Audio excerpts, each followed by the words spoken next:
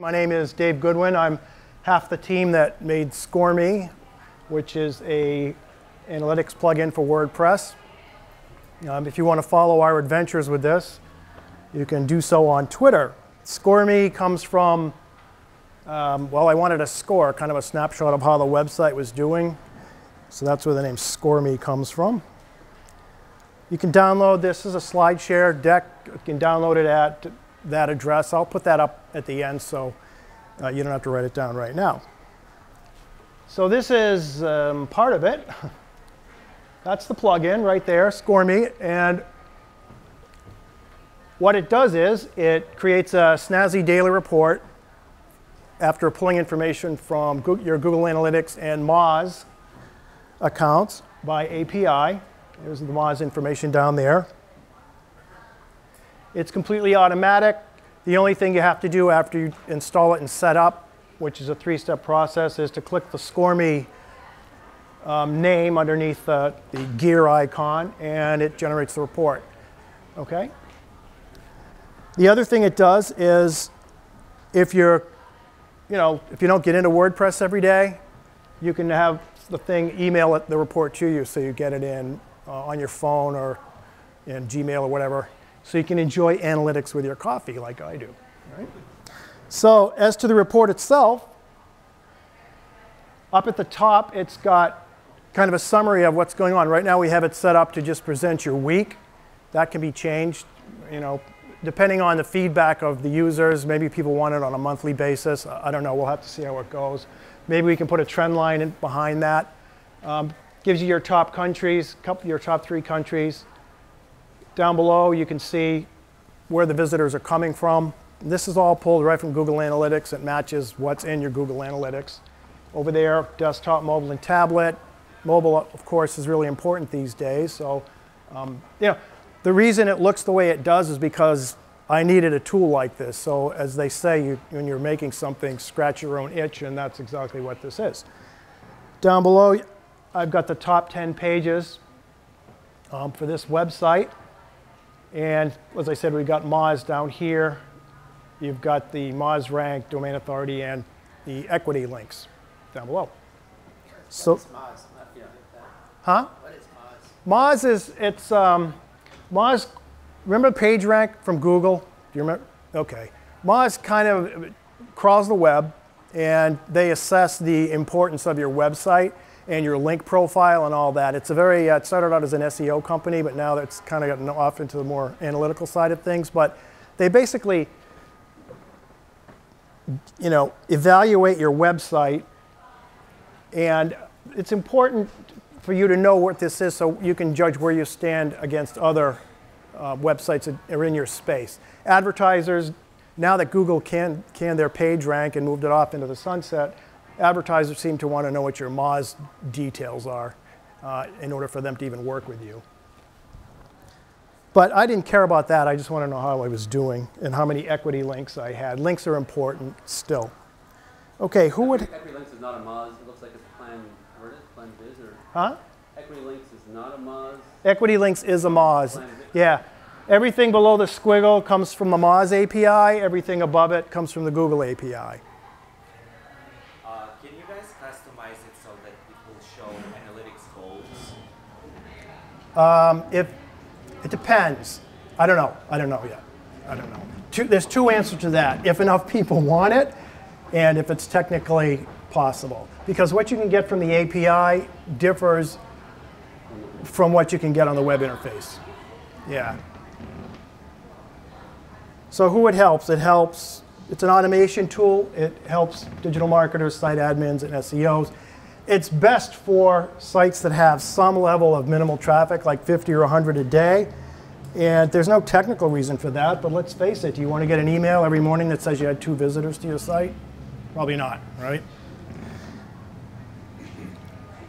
Why did you write that? What's that? Why did you write it? Why did you write it? It's PHP. Yep. Oh yeah, I forgot to tell you. I'm one half of the team here. My partner does the LAMP side, Linux, Apache, MySQL, and PHP, and I do the product development side. It's a virtual team. So he's far away from New York City. He can't come tonight. So that's it. Yeah, it's written in PHP. All right, so how did it get started? It's by accident, pretty much. I have an aviation website. I own a small plane, and I wrote a blog post a couple years ago. I've had this site up, WordPress site, for a couple years. And are you familiar with a tool called SEMrush? Anybody? Yeah, it's a tool you can look at your keywords in. And I just put my domain in there, and it said I was ranking #1 in organic search for a particular expression. And it also told me that Google, through AdWords, cost of airplane insurance and its variations. And it also said that Google was charging $8 or $9 per click, right? So, you know, remember, greed is good, right? So I figured, hey, maybe I can monetize that page. Not with AdSense, but with like approaching people about that. And at the time, I was only using Stat Counter to just see how many people were coming through the site. I really didn't have any kind of grasp. I'm not a professional digital marketer. I didn't know what was going on with the website. So I go over to Moz here to see what's going, you know, what Moz shows is going on. Went to Webmaster Tools, and I would go up to Google Analytics. I open Google Analytics, and it's like, no, I have no desire to learn this. It's too complicated, right? It's a time sink, and that's not my job. So I took some screen captures of these pie chart and bar chart and that sort of thing, and I asked Alex, my partner, can we make this, right? Can we make it? And here's what I want to do. That's the original screen capture thing I kludged together in Photoshop. And look, what we wanted to do was make it one page, make it a WordPress plugin, and I'll explain why later. Optional email, mobile friendly, automatic, because that's what automation tools do. And I wanted no login, so people could be able to get the report just by going to a web page, right? Right now, the way it works is in the admin, when you do your setup, it keys off the email address that's in the settings, the general settings, right? Not in the users. So you just can't pick a user to send it to. It's whoever's in the settings, that's who it goes to. Right now, we might change that. However, that might not be the person, or you might want additional people to see the report without going into the admin. So to have a standalone page, like a WordPress private page, that would be beneficial. So that's on the horizon. Long story short, yes, we can make it. You can see he did a pretty good job of making it true to the mock-up that I did here in Photoshop. All right, so why a WordPress plugin? It's a great testing ground. It's a huge user base. It's like 24% market share. Does anybody know if that's all websites or just English? No? Yeah, it's huge. Anyway, great for getting feedback. People let you know pretty quickly if it sucks or if there's something you don't like. And it's great for developing a support system, right? Once things start coming in, you have to field that and respond to people who are using it. It's developer friendly, and there's no infrastructure costs. Okay? So here's how we approached it. We started on March 3rd, and after 30 days, we had a working prototype that spit out a PDF report instead of the current version, which is all HTML. And then we stopped, and we did a pretty big pivot. And that was because I said, all right, well, you know, this looks pretty cool. What if it gets traction? What happens then? So I thought, well, where do I want it to be in 3 years and in 1 year? And that's going to affect the business model and the infrastructure, right? So there's a couple of different business models. There's free. There's freemium, which you were talking about. Don't throw any eggs at me. I'm just, you know. Then there's subscription. You know, that's available in WordPress too. Akismet uses that, right, for business customers, right? And then you can just move off WordPress altogether someday and do SaaS if you're bold and have the resources. So some of the obstacles we had to overcome. We didn't know the API syntax for Google or Moz, right? So we had to, I took that upon myself to learn that, and I provided, you know, what the API elements were to generate the specific parts of that report. We didn't know how to make the charts. What you get back from Google and Moz is data. You don't get pictures back. So we use something called JP Graph. which is a pretty cool tool to automatically generate those reports. That's an open source product too. Wanted to keep the load times down because the way it works now is we move some of the processing off, some of the functionality out of the plugin onto our server. So there's some traffic that's exchanged between the server and the plugin, right? The plugin does, the server does most of the heavy lifting, and what it does is it gets all the information that's going to constitute the report.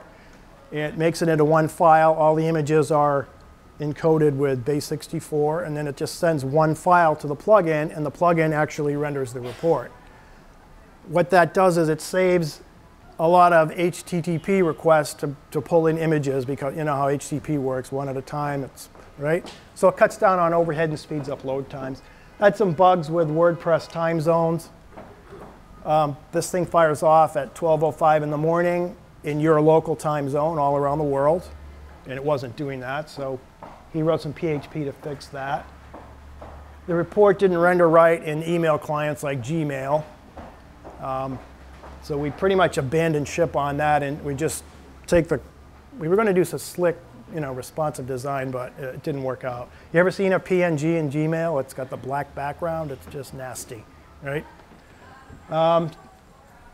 Had some issues with report generation timeouts when the server was trying to communicate with Google or with the plugin. If it went too long, it would blow up. So we worked through that one. And third-party data integrity issues. I'll talk to you about that in a minute. Then sometimes you just say, all right, we've done enough. We're getting tired. We just need to ship this thing right now. And we're going to put off the mobile responsive design for that private page that I talked about until later. Any questions so far? I've got a question. So is it an existing Google account? Yeah, so, yep. Repeat the question. Yep, she wants to know, is it linked to an existing Google account? And the answer is yes. I didn't put the settings page up here, but there's three, soon to be 2 steps to set up. When you come to the setup page, you're going to ask to get an access token. And what that does is it authenticates the domain that's currently installed on to a Google Analytics property, right? And you go through the process, and it says, oh yeah, I see it. You have a property in Google Analytics, so we're okay. And then you're done. So can you then control it through your Google Analytics account, like putting in all the different settings that you like? We're going to talk about that, yeah. That's actually the next part of this. For Moz, originally everybody had to get their own Moz keys and join the Moz community, but then I spoke to Moz and I said, hey, the way it works on a business level is in their sales funnel, they have you sign up as a community member at Moz and you use their API key, and they expect you to progress through the funnel. Well, if 5,000 people sign up for that just to use this and they don't care about Moz, it's going to screw up their metrics. So we're just going to use one set of keys, and you won't even see that. And what's that? Can you say that again? We're going to use one set of analytics keys for Moz. It won't even be part of the setup. Moz gets its data on your websites irrespective of what you're doing. There's nothing, you don't have to do anything. Right, but it may not be, it'll add it to the crawl by doing this if it's not already doing it, right? It'll what? It'll add it to its crawl if it's not already doing that. Yes. Okay. Well, let's see. No, that's independent of that. If you're not in there yet, it's just going to come back and show this stuff down. Well, it would show 0. 0 domain authority, no links to your site. Yeah. Okay, so data integrity was the next one. And this ties into the question where, can you manipulate what's on the report through adjusting Google Analytics? And the answer is yes, and sometimes you want to. As the face of the product and probably having a lot of business users, they're going to look to us for weirdness, right? What's wrong with this? So here we have a low traffic website, and all of a sudden it spikes up to near 100. Well, that's referrer spam. You all know what that is? Bots, when you put your Google Analytics JavaScript on a site, right, it's got a unique identifier. People in other countries just go through those identifiers like they're dialing in a telephone book, right? So they'll and what that does is Google says, hey, somebody hit my unique identifier. That's a page view or a visit. The bot never even came to your site. They're just causing Google to do this. So what happens is it shows up in Google Analytics as coming from somewhere, like forwebmasters.org is one of them. The buttonsforwebsites.com, that's another pretty famous one. So the webmaster looks in the analytics and says, oh, wow, buttons for websites linking to me, and clicks on it. And it's just a scam to drive traffic to these websites that are in your logs, in your analytics, right? So you got to clean that out. Now, we don't manipulate or even save any of the data from the websites. We just collect it from the API, put it in the package, and send it right back to the plugin, okay? So we have no way to like smooth this stuff out, and there are privacy implications to doing that too, and security infrastructure that's needed. So basically, what we're going to do is just educate people when you're using the product. We'll show you how to go into Google Analytics and add a filter like I did here that eliminated this stuff. You can't do it through HT access, by the way. If you think you're going to try that, forget it. It's not going to work, because they just keep changing where they're coming from. But you're flagging that as spam, as suspected spam. Yeah, that's spam. It's definitely spam. I mean, but you're also adding that flag, not circle or No. See, what we would say is, if you see something like that, right. Here's what you do to fix it, right? Because we can't go into somebody's, we could, but that's not what we're here to do. We're going to go into your Google Analytics account and fix it for you. We'll tell you what to do, maybe make a video of how to fix it, but we can't fix that. No, I'm saying you might flag it as suspicious, or we think this might be yeah, we could. spam. We could do that. Right. Yep. And go watch our video, which helps, whatever. But you're going to know, because you get weird things like not set, right? Okay. And this is actually aimed at digital marketers and webmasters, so they're kind of in the loop on this stuff, and they know what's going on. All right, so the tools we use to make this thing are there. We use Amazon Web Services to take care of the server part. We use Bitbucket as our code repository. If you don't know what that is, it's like GitHub. Why not GitHub? Bitbucket's free. Free. Free for now. And that's it. So what I hope you'll do is, it's about a week away from being submitted to WordPress. It's free, by the way, right? It's about a week away. I hope you'll download it and try it. If you're interested in web analytics and you have enough traffic to warrant installing it. And then give some feedback. Let us know, what's a waste of time on this report, what's working, how can we improve it, that sort of thing. That's contact information. If you want to follow me on Twitter, obviously I'll send out a tweet when it's ready to roll. Or you can go to the website and click the orange button and add yourself to our email list. And I'll send you an email through MailChimp when it's live in the WordPress plugin directory. One thing about that, for some reason, when you sign up, it's one of these opt-ins for the email. It takes about a half an hour for it to actually get to your inbox to acknowledge it. So that's Scormi. Any questions? So the best case, what do you hope to have this result for you? Basically, well, I don't know. We'll have to see. If it gets some traction, there's always the premium model, right? I mean, there's a pretty famous plugin, Yoast SEO. He's hugely successful using that. The main, I use it on my site. The main.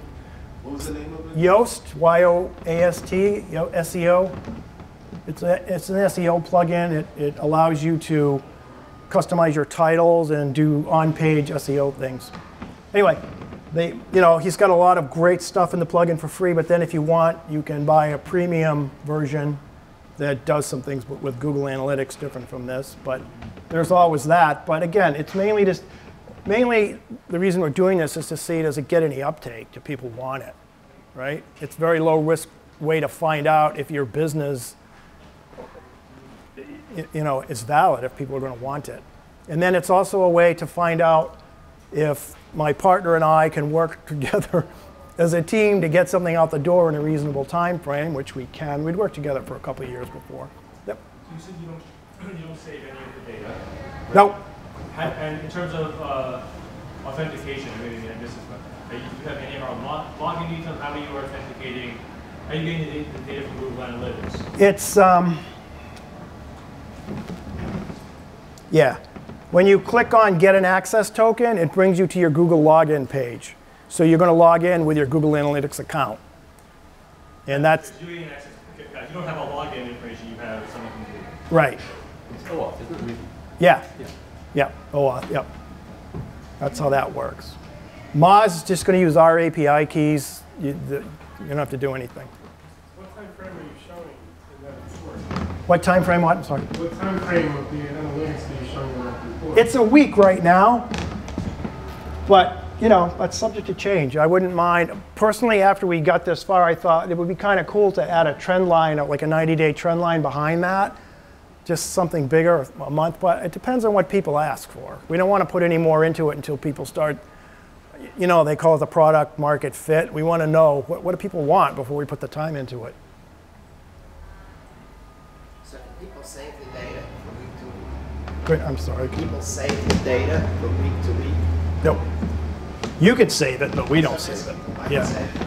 Yeah. Well, you can save the report. Yeah. I want to do a historical analysis. No, you'd have to go into Google Analytics to do that. Yeah. And the report's just a PNG, right? The report is a HTML page. Look at it. These elements here are well, they were PNGs. Okay. Now they're GIFs. Okay. Yeah.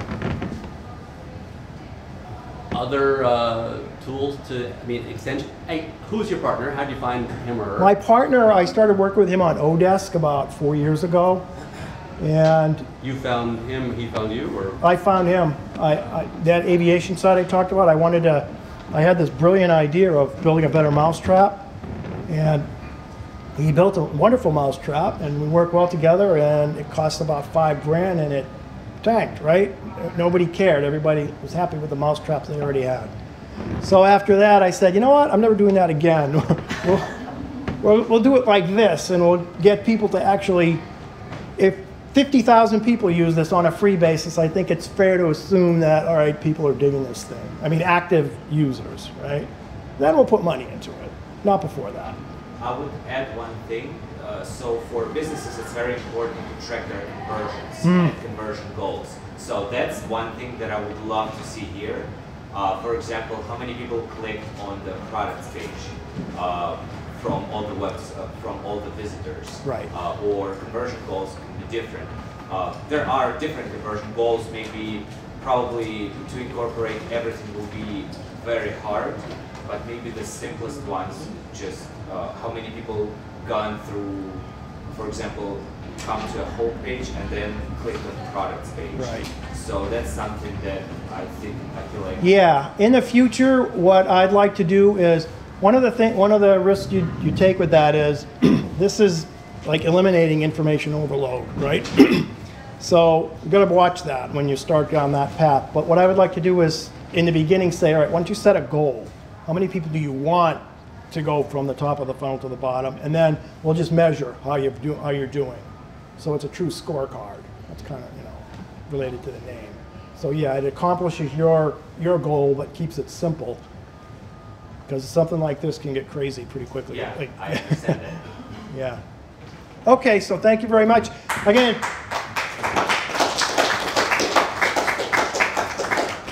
Yep.